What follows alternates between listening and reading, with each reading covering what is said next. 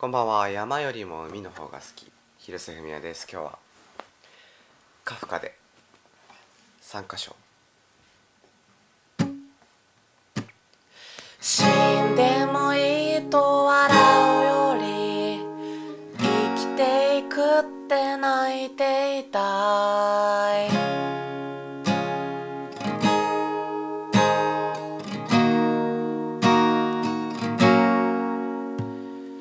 生きてる意味はあるのかい。こんなくだらない世界で面接官に聞かれたって志望動機特にないです。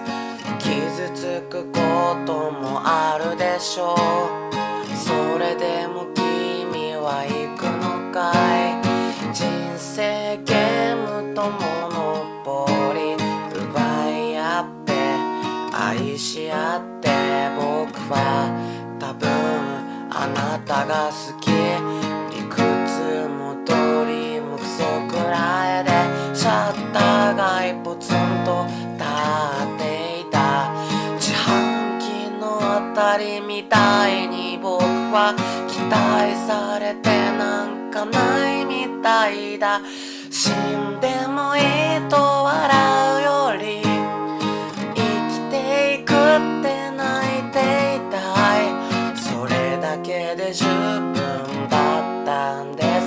もうこんな世界はあなたに会いに行きたいな。給料前でお金ないけれどコンビニでケーキかなんか買っていこう。